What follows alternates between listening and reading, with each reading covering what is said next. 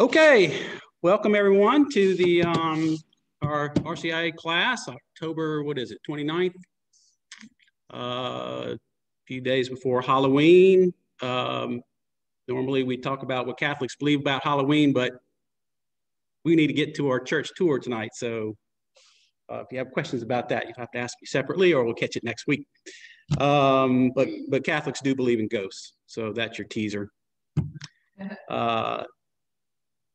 Tonight, we have some virtual guest presenters that will present our virtual church tour with COVID and considerations for that. We're unable to just take a big crowd through the church at this point, but they put together an excellent slideshow that I think you'll really enjoy. So we'll have Cherie Gravois and Lynn Buzzard with us tonight to present, and I'll do a little more introduction for them in a moment, but let's have a word of scripture and a few opening comments tonight, and then we'll let them get started. In the name of the Father, and the Son, and the Holy Spirit. Today's scripture share is Luke chapter 21, verses 1 to 4. This is usually known as the widow's mite.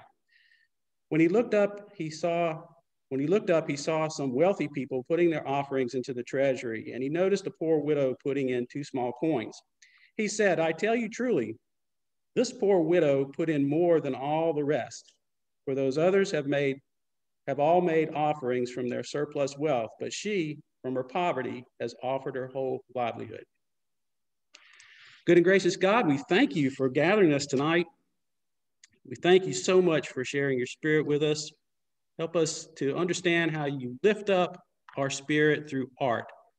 Lord, we ask your protection and guidance and spirit of joyfulness and gratitude for us and for our families. In your name we pray, amen. Father, Son, and Holy Spirit. Just a couple of quick words. Thinking about this tour tonight, the question often comes up, why do we spend so much money to make these Catholic churches so ornate and so beautiful when we should just give all that money to the poor? We had a church. Why'd we have to spend $7 or $8 million on a new church when all these poor people are out there? Good question. I like the question. But I think the answer is partly in this scripture. Jesus preached in the temple. He appreciated the temple. He is goodness. And St. Thomas Aquinas talks about what he called transcendence. Now, you don't have to write that word down. It's not on the test. It's a big word to show you that I did my homework. But he helped us understand that there are certain things in life that transcend this world to the next, from earth to heaven, our world to the next. 3 things he talked about: truth, goodness, and beauty. Truth, goodness, and beauty. And I think the widow saw all 3 in the person of Jesus. Jesus is the truth. He is the truth and the way and life. He is goodness, and he demanded goodness of us to take care of each other, but also beauty. The beauty of heaven, the beauty of God that we will be celebrating in eternity. I think that when the human being sees something beautiful, it lifts my spirit, it lifts our spirit. And so the beautiness of our architecture and our art in church can help us in our spiritual journey. These are sacramentals that help us in our journey towards heaven. So I think it is right and just.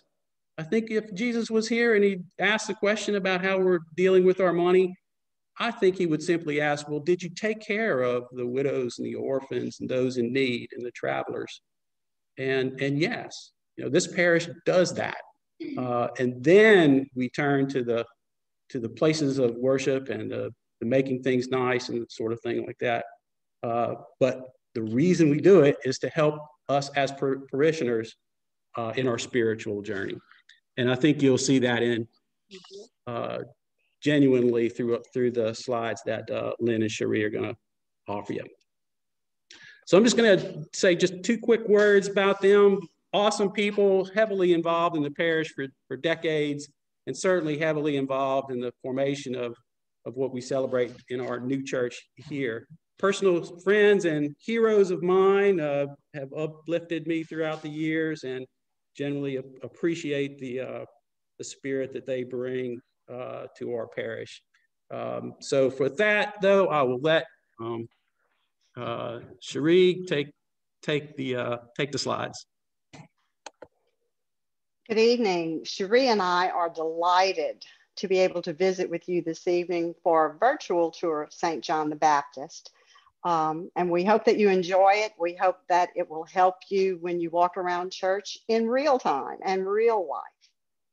So Cherie has graciously put together a slide deck that I think will hit the highlights of the church, but there are endless little nooks and crannies that harbor treasures that will help you on your spiritual journey. So I encourage you to take the time to spend some personal time in the church as well. We're also grateful to Father Bahi, who actually orchestrated the building of the church and helped acquire many of the antiquities that help us in our prayerful journey. Father Bahi was adamant about having this church to the glory of God, and as your faithful leader just alluded to, the widow's mite means a lot when it's given from the heart, and a lot of people gave of their time and talent and treasures to give us the building that we now have to worship in. We have this church through the gracious generosity of Holy Trinity Church, which was a church that was founded in the late 1800s by a group of German Catholic immigrants. It said Mass for over a decade, with the last Mass being said in 2010. From that point on, the church was shuttered. A couple years later, a coalition of St. John the Baptist parishioners visited Syracuse to assess and evaluate the contents of Holy Trinity Church and to ascertain whether or not these contents would fit into the church that we were planning at that time. These are original pictures that Cherie has gathered of Holy Trinity Church, so it'll give you a sense of the style that the people had at that particular time. When the emissaries from Zachary went to Syracuse, they were impressed by the number of churches in this community. In the immigration days, every ethnic group had a church of their own. There was a German church like Holy Trinity. On another street corner, there may have been an Italian Catholic church, an Irish Catholic church, a Polish Catholic church. In fact, when Scott visited, he said you could stand on one street corner and turn and see half a dozen Catholic churches in your visual range. Immigrants like to worship together, and I think that it brings a community together no matter what the ethnicity to worship in a beautiful surroundings. The groundbreaking for our church was in September of 2015, and the church was dedicated about a year and a half later by Bishop Munch. The church was designed by 2 Catholic High School of Baton Rouge graduates. They have an architectural firm called Ritter Mayer, and the builders were Falk and Meek. Now, Steve Mayer and Scott Ritter took their Catholic roots and put what they learned and what they valued into the very foundation of our church. And you'll find these little things mean a lot. For example, when you look at the overall view of the facade of the church, you'll notice 3 main arches leading into the foyer of the church. These are repeated as you enter into the vestibule, and then there are another set of 3 doors as you go from the vestibule to the sanctuary. This trio, of course, represents the Holy Trinity, Father, Son, and Holy Spirit. Catholics in Zachary have been around for an extremely long time. In the late 1800s, our ancestors migrated to Louisiana from Nova Scotia, and they worshiped in this area in a little log cabin church. Our church is currently the 5th site for St. John the Baptist Catholic Church, and by far is the largest we've ever had in the community. The church is about 18,000 square feet, and it actually seats over 800 people. In the front of the church, very fittingly, you'll see our patron saint, St. John the Baptist. This statue was in front of our previous Catholic church, but when it was moved here, he was stood in a body of water to fittingly represent his baptismal experiences. The best view of our church is actually seen from the choir loft. If you have an opportunity, please scoot up those steps and enjoy this panoramic view. From here, you can see the neo-Gothic design of the church. It symbolizes a cross. There's a main central aisle that represents the vertical beam of the cross upon which our Savior hung. Then there are two side aisles in the transept that represent the horizontal beam of the cross. The chandeliers that hang in the church are not brass, they're actually painted gold, but they are aligned to light the way to the central focus of every church, which is of course the altar and the tabernacle that it houses. These chandeliers were originally candle lit at Holy Trinity in Syracuse and were electrified later on. The pews in our church were actually acquired from two different churches in Pennsylvania. These didn't come from Holy Trinity, but they instead arose from the Allentown diocese. The pews in the main portion of the nave are adorned with a neo-Gothic arch. These are the arches with the point at the top that you see this repeated throughout the church. The pews in the transepts instead are designed with a wooden cross on the sides. They were all refurbished painstakingly before they were placed in our church. Holy water fonts are placed at every entrance door to the church. When Catholics enter the church, we like to bless ourselves with the sign of the cross. It reminds us of our baptism and is a gesture of purification before we enter the presence of the Lord. These fonts were also obtained from the Allentown diocese from a Slovenian church. Right now they're out of commission, but when COVID decides to leave, we hope to have them back at work. Now, our Catholic architects remind us that Jesus is the very foundation of our church, spiritually, and in this case, physically as well. You'll notice as you enter the main nave, there are two stones that have diamond-shaped etchings in them. These represent the feet of Christ as he hung on the cross. Remember, the design of the church is a crucifix. So These are his feet. The hands of Jesus are represented by singular diamond etchings at the east and west transept entrances. These are readily visible, but I'll ask you to call your attention when the church is empty to the interior of the seventh pew on the left. This is the seventh pew from the front. There is a darkened tile with another etched diamond that represents the pierced side of the Lord as he hung on the cross. So you can see that the architects went to great lengths to include our spirituality in the basic design of our church. Now the crucifix, the central focus as you enter the nave. It dangles or is suspended almost unbelievably so from the ceiling of the church. This crucifix, to give you an idea of size, is about 18 feet tall. And it's about 150 years old. As on many Catholic crucifixes, you'll see the letters INRI at the top of the crucifix. This is short for a Latin phrase. It translates Jesus of Nazareth, King of the Jews. Now, this crucifix didn't look this good when we got it here from Syracuse. Keith Morris actually restored this crucifix for us.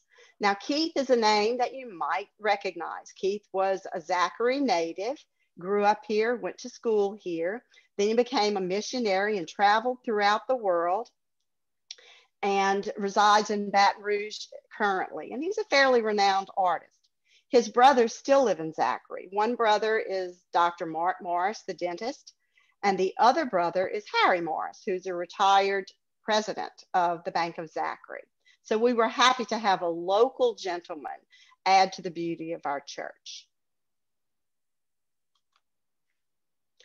Now we're going to see a large view of the high altar.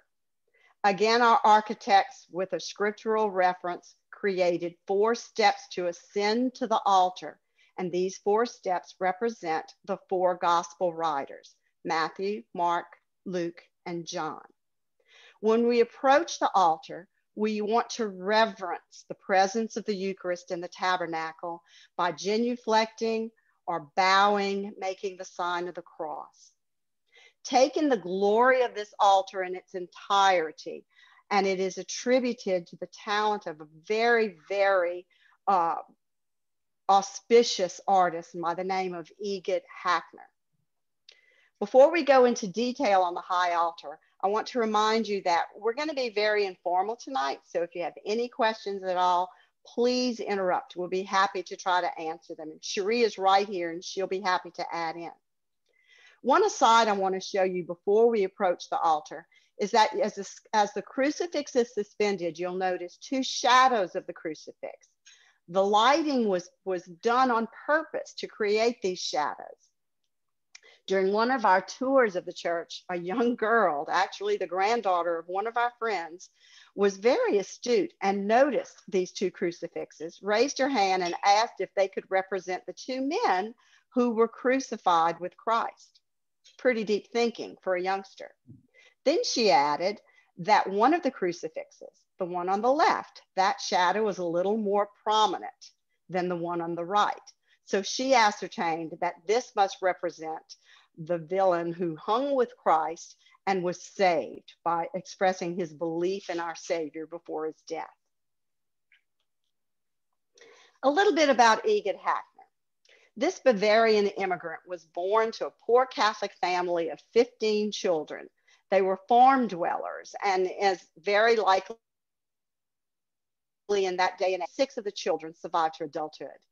Now, Egid became interested in churches at a young age as he witnessed the renovation of his local church. He was very enamored by the wood craftsmanship that went on. He served as an apprentice to a wood craftsman, and he became very adept at the trade. From there, he went through Germany, traveled, worked, and eventually enrolled in the School of Art in Munich. He added stonemasonry to his resume at that point. Now, Egid had one of his 6 surviving siblings become a priest, and Father Willibald was already in the United States. Willibald liked it in the United States and urged his brother to come with him. So Egid crossed the big pond and joined his brother in the US.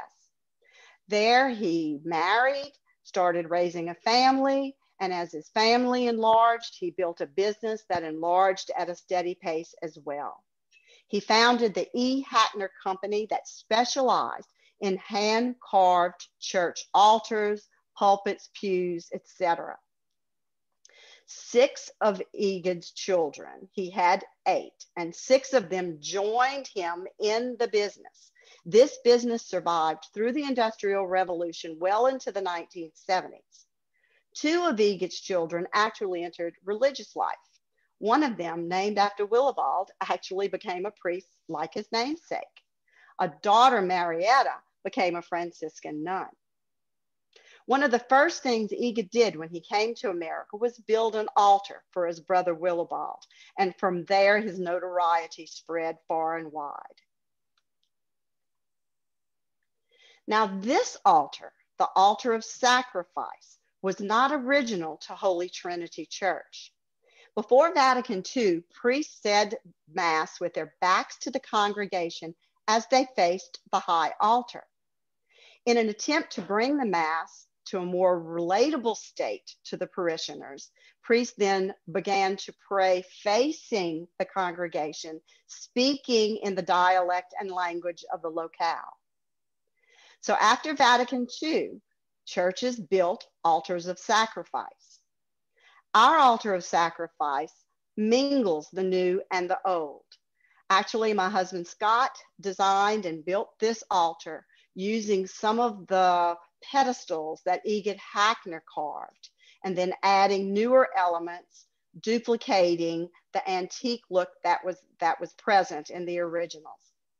I have to give credit to Cherie for the central part of the altar.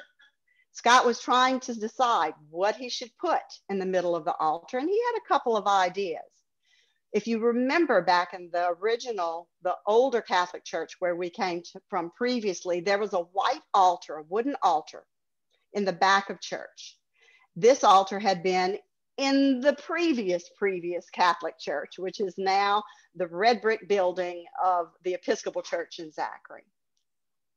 This casting, plaster casting, was in deplorable condition, but Cherie could envision its restoration, and Scott was convinced to incorporate it in the altar, and we're so happy that he did. The quartz top of the altar is about 4 inches thick, and at the dedication of the church, Bishop Munch actually consecrated every square inch of that altar.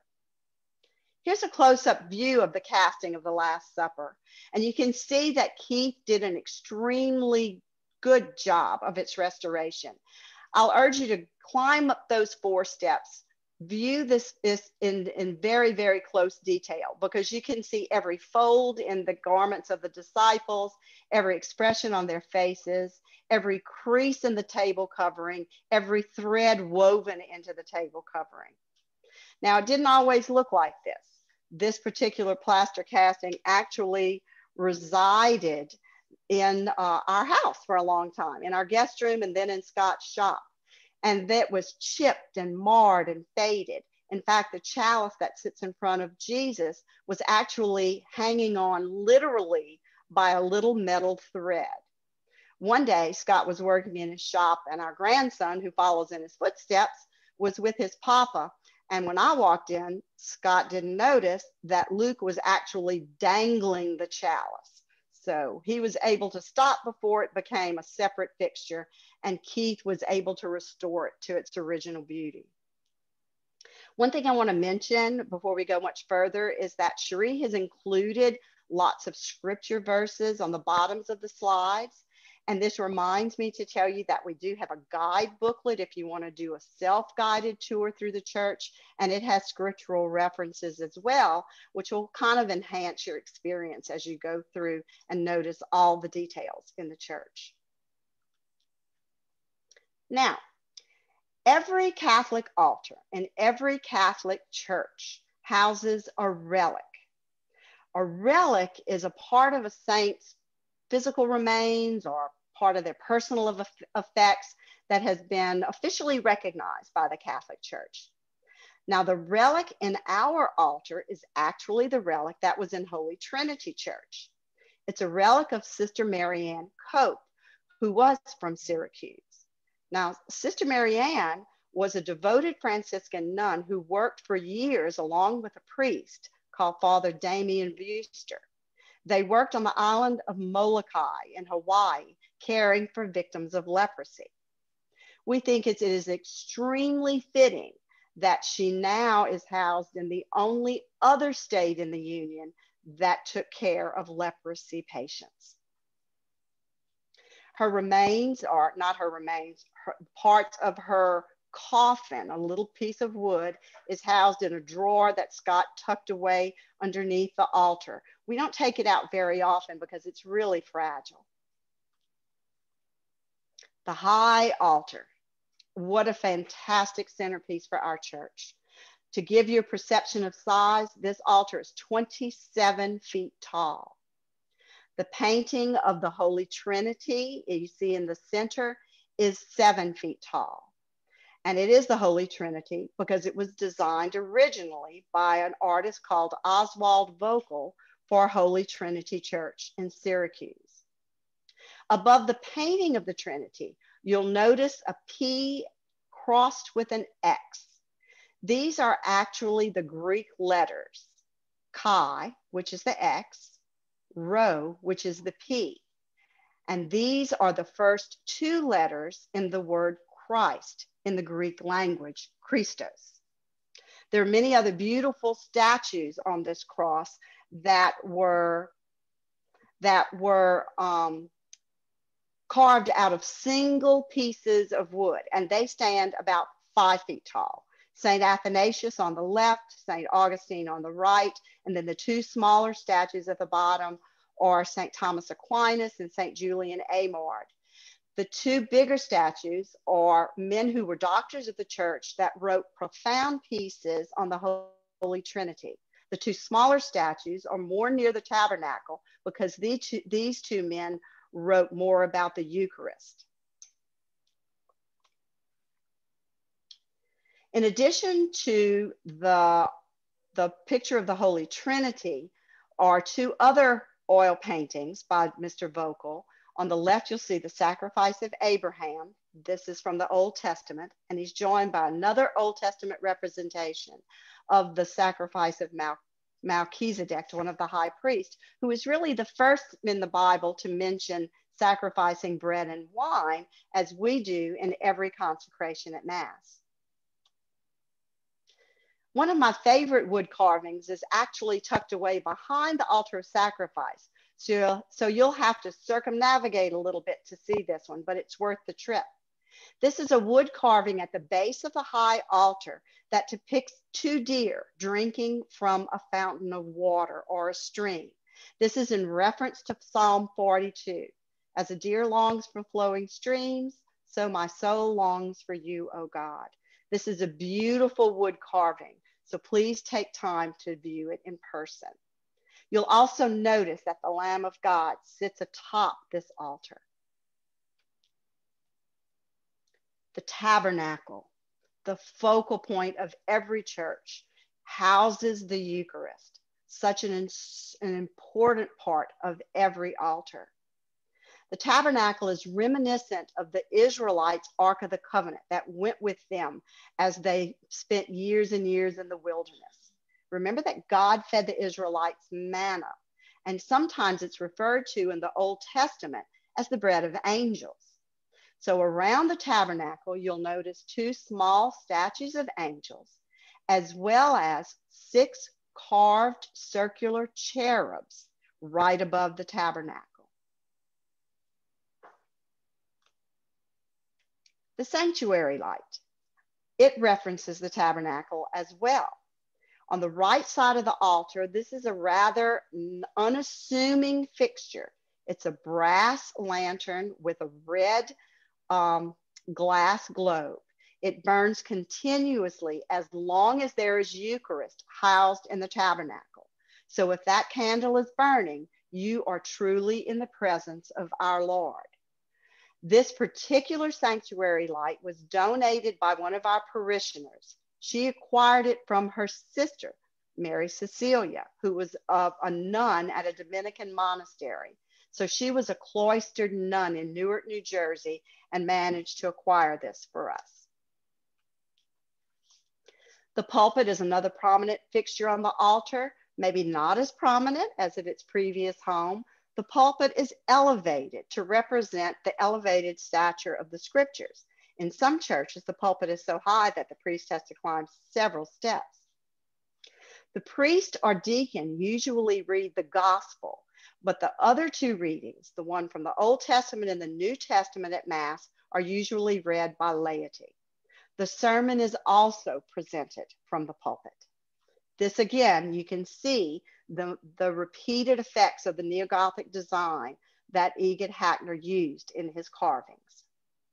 I also want to call to your attention that we do have a communion rail in front of the altar, and in every arch of that communion rail is a unique, identifiable carving. So take some time to look at that as well.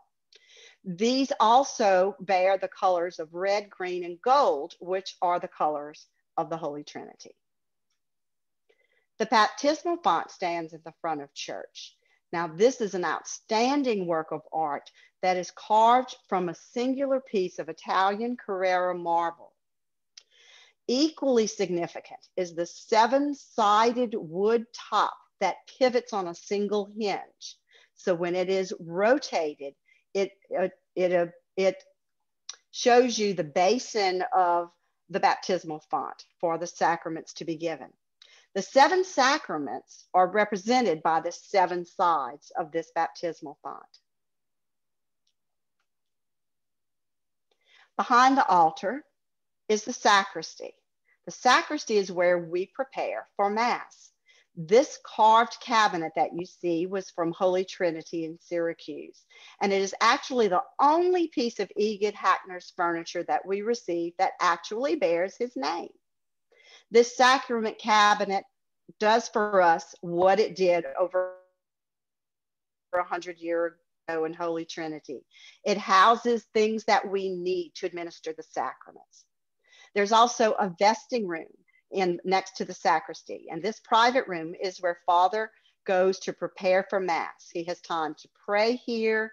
There's another tabernacle here that can house the Eucharist with its own sanctuary lamp, and this is where, of course, he dresses for Mass. There are many different vestments that are color-coded according to the scriptural calendar. There's so many that Scott actually built an additional vestment closet that mimics the design of Egid Hackner, and it lies in the sacristy as well. There are many side altars in the church, and we'll go through those rather quickly. This is our Marian altar. Now the backdrop is a little different now because it's been painted, but it is there to signify how we adore Mary, the Mother of God. Now, this particular statue of Mary predated Holy Trinity Church. She was already 100 years old when she was moved to Holy Trinity. Add another 100 years to that, and you'll understand that this statue is actually over 200 years old. Interestingly enough, her facial features and the facial features of the infant Jesus are made of egg whites and sawdust. What artistic license they took at that time. St. Joseph's altar is on the opposite side of the church's main altar. This is Mary's husband and the father of Jesus. He is a central figure in the Holy Family and serves as the patron saint of woodworkers and fathers as well. And this statue also adorned Holy Trinity. Now we have some newer statues at our side altars. Mother Teresa is a statue that was acquired in Rome in 2016. Father Bahi has a special dedication to Mother Teresa because he spent lots of time with her. He worked with her, serving the poorest of the poor in care for 7 different summers. On one of his visits, as her health was fading, he was honored to perform the sacrament of the anointing of the sick. He had the discretion to retain the oil, the holy oils, and the cotton that he used to perform the sacrament. And on his trip to Rome to discuss with the Pope and report on Mother Teresa's health, he brought the relics, turned them over to a sacristan at the Vatican, who then made relics from them. So we are very fortunate to have a relic of Mother Teresa in this tomb or duplication of her tomb. So if you have a chance, you can visit this side altar. And if you'll notice the blue and white background of her statue, that is reminiscent of the habits worn by the Sisters of Charity. Pope St. John Paul's statue is also a new statue that was acquired at the same time as that of Mother Teresa. Now, beneath his statue is also a replica of his tomb. We are also fortunate enough to have a relic of Pope St. John Paul. This Polish Pope was so beloved that many, many people wanted to visit his grave after his death in 2005. His original grave was housed in the catacombs underneath St. Peter's Basilica.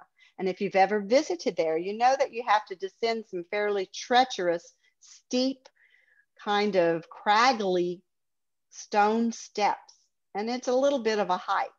So many people were making that hike to venerate Pope St. John Paul that the Vatican decided to move his remains and house them on the upper main floor at St. Peter's.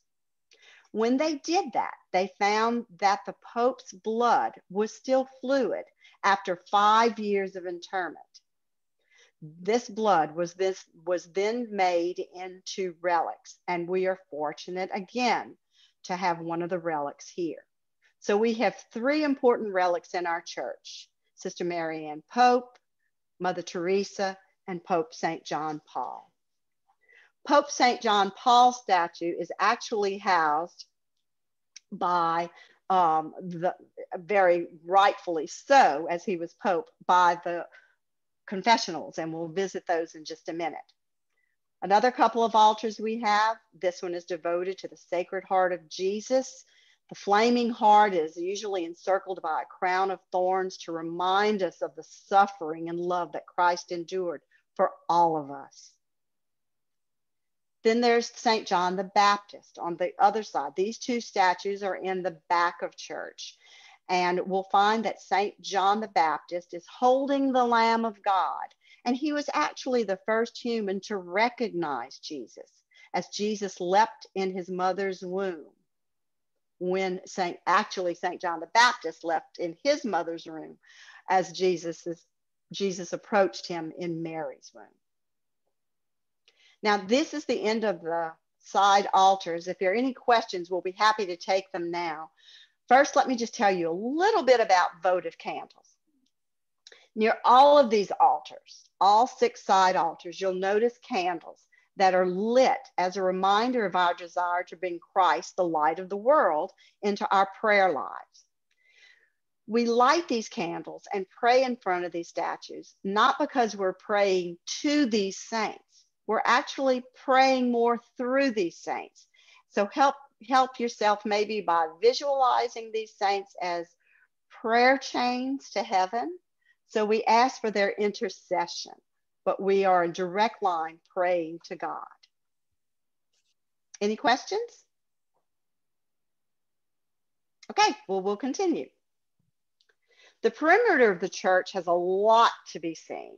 So let's get started with the stained glass windows. The stained glass windows we have are not from Holy Trinity. They're actually from a church in the Allentown Diocese of Pennsylvania. There's a particular organization called the Sacred Window Rescue Project, led by a gentleman called Joseph Beyer.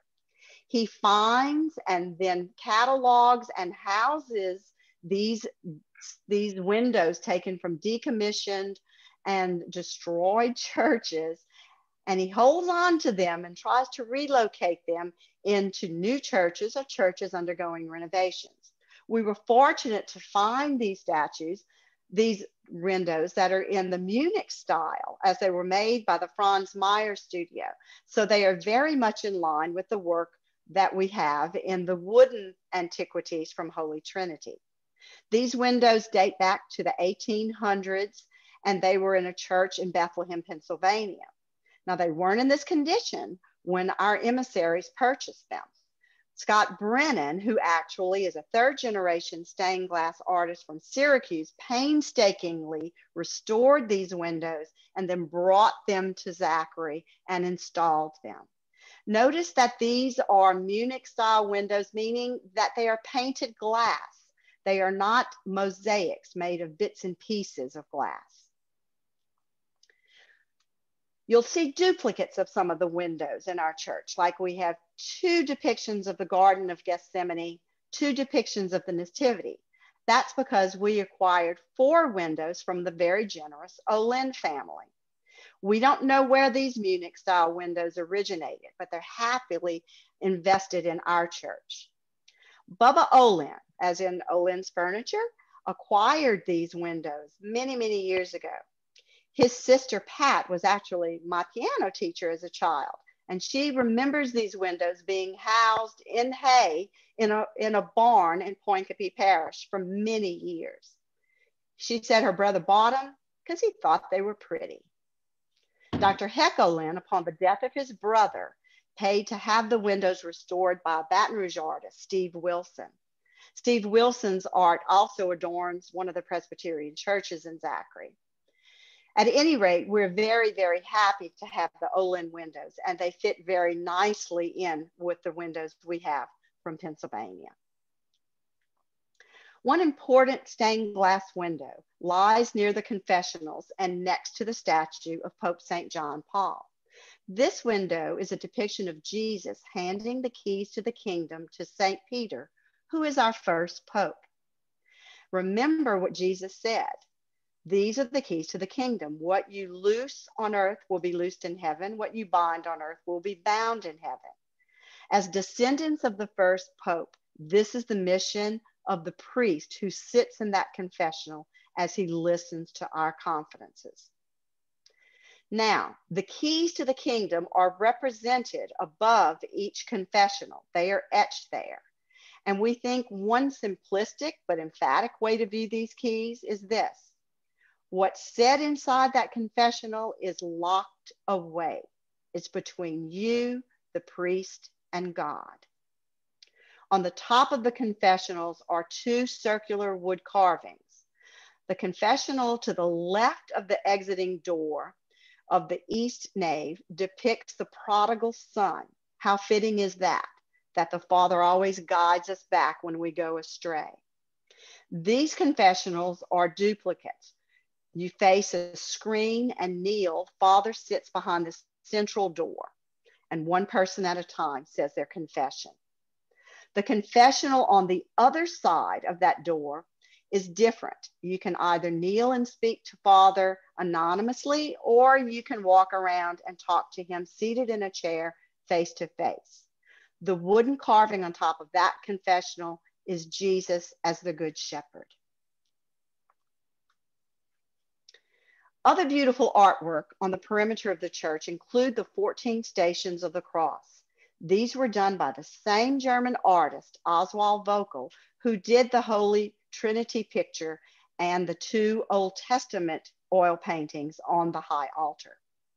Oswald Vocal was renowned in his time. He created only 3 sets, though, of the Stations of the Cross, and we are extremely blessed to have the only complete set left in the whole world. These are framed by intricately carved frames from the E. Hackner Company. Now, as Catholics, you may be more familiar or will become familiar with the Stations of the Cross as we recite the litany during the Way of the Cross. We follow Christ's passion. You can also do this in the Holy Land if you want to walk in the footsteps of Christ, as this was common practice in the Middle Ages. But as it became more difficult for people to travel, the Stations of the Cross and that tradition took firm root in the Catholic Church. Another thing we want to mention is that this artwork, the Stations of the Cross in oils, the stained glass windows, are depicting pictorially the life of Christ. Remember that people could not always read, but this is something they could understand and relate to in pictures. Remember, a picture's worth 1,000 words.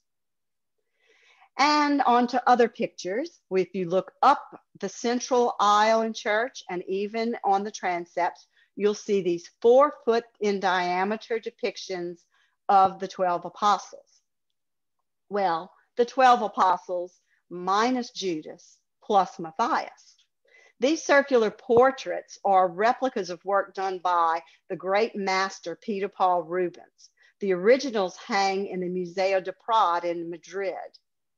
These are called giclées, as in the term coined by Jacques Dugan, a Frenchman who developed the inkjet technology that results in these very, very fine looking but affordable master's paintings. Now, that is a depiction of our virtual tour of the church. There's so many more things for you to appreciate and enjoy. We hope you'll take the time, and maybe sometime in the future, Cherie and I can join you for a personal guided tour of the church. And we're here, both of us, to answer any questions you might have. We hope you enjoyed it, and we hope that this church, as Joey said in the beginning, will help you in a prayerful visitation with the Lord. Thank you. Awesome. Awesome. Nice. Virtual clapping going on. Questions either in the chat room, or if you're virtual, unmute yourself and say it out loud, or any questions from the group that's here. Anybody?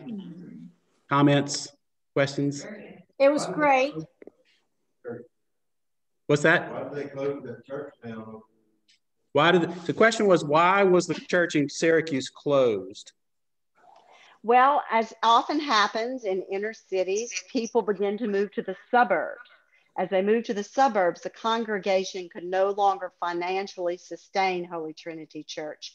And in many inner city churches, it was shuttered. We were just happy to be able to give a home to all of these antiquities. In fact, a couple years ago, when LSU played Syracuse, we had visitors from Syracuse that came to our church to view the things that we acquired from them. And it meant a lot to them because the people that built these churches weren't wealthy. They really sacrificed a lot. And they were proud to see that what their fathers and grandfathers did found a new home that appreciated all of that effort and time. Yeah, I was born, we moved when I was young, but born in a little town not far from Syracuse. And the way Lynn described the atmosphere there is very true. It's different from, in the South, in the suburbs, we don't generally walk to church, but in my little town there, not far from Syracuse, you just walked to church, and just like your mom did and your grandma did, and her parents before them. Of course, my grandparents were immigrants, but and families came, together, and you'd walk to church, and they were so beautiful. And you'd look forward to your, if you were a young person, getting married in your church, and when you raise children, they were married in the church, and now we have a beautiful place for our children to receive the sacraments. And but those towns in the Northeast were such a community in a personal way. Say you walk into church with your friends and neighbors. It just had that aspect of togetherness, of neighborhood, community. And everybody taking care of each other. But the focal was the church. If you needed to know something, you went to the church. If there was an emergency, you went to the church. If it was a big ball game, you went to church to pray. Big boxing match, you went to church to pray. The church was and should be the focal point of the community. Questions? Anybody else? Comments? That was awesome. Thank you. Yeah, that was good. Very good. We enjoyed the visit, Joey. Good. I'm gonna end the recording, but leave our session still on. So anybody sharing this by recording, thank you for attending. Thanks, Joe. Thank you, ladies. Really enjoyed it. We were